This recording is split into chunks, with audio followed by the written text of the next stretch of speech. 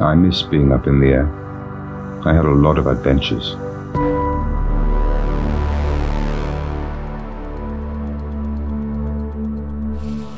Sometimes the missions were easy.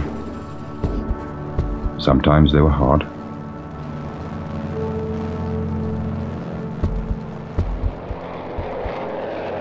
Today was easy. Just a routine drop to another Air Force base, then we'd return home.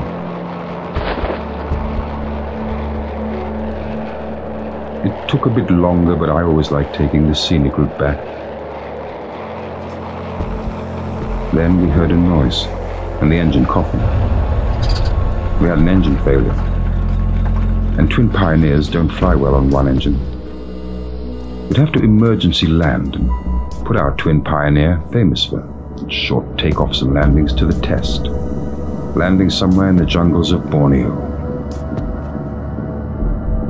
Luckily, we saw an old mission strip and hoped that our one engine would manage to take us there. It was a tribe of ex-headhunters that found us.